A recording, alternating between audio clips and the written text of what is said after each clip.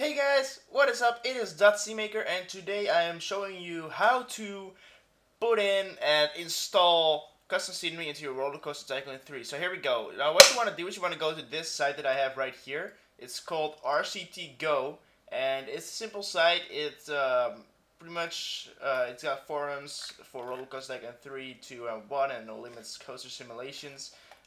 You can pretty much find anything on here, but we are going to go to the downloads tab in the top right here, and we are going to go to custom scenery. Now you can also download peeps, pools, pyrotechnics, structures, scenarios, parks, tracks, and upload your own work. So that's pretty cool.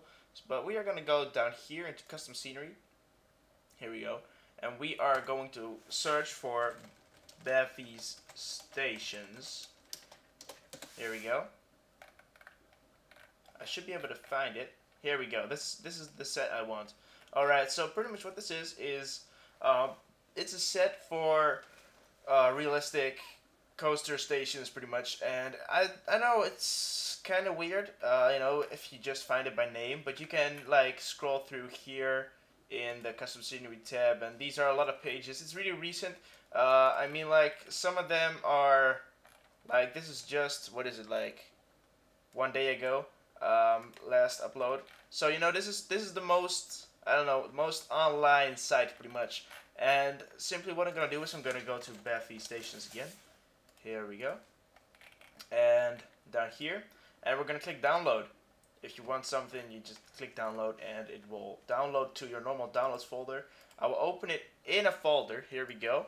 And now we can close this off. Alright, so what we're gonna do is we're gonna drag it to the desktop, and we are going to use WinRAR to extract to Bevy Stations v1. And here we go. Now we have the folder for it. Now, what you don't want to do is, like, without looking into it, just put this folder into your style themed, because you will get the no SVID for SID error or something like that. You know, it's because it can't find the things and it's just an empty folder. So you gotta go in here, and as you can see, there will be a README. Now this is copy the file, the folder to your style themed. And what you're gonna do is you're gonna look for this, because you want OVL files and or a file with OVLs in there. You don't want a file in a file or a file in a file in a file, because you'll get the error. So what you do is you go to here, and we want this one. So we're just gonna extract that there, and we can now delete these two because we don't need that anymore. Alright, so now if we open up this, you will see this. Alright, so what we're going to do is we're going to go to this right here. This is basically just your program files or wherever you installed the game.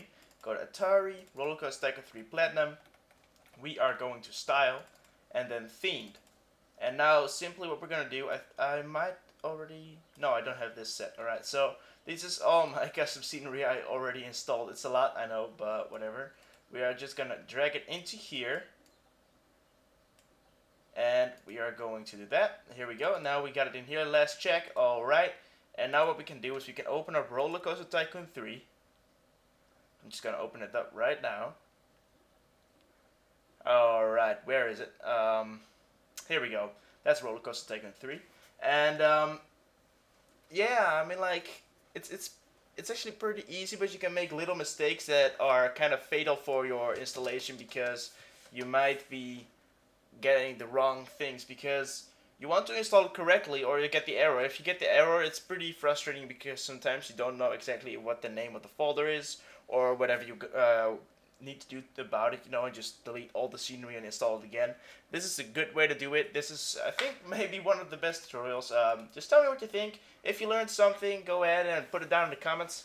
And right now I'm going to show you how to find it, because, of course, when you play a scenario, you won't be able to find it because it is not invented, and it's not able to be invented only in your own scenarios. So basically what you need to do is you need to open up a sandbox game real quick, and you can see if it's there.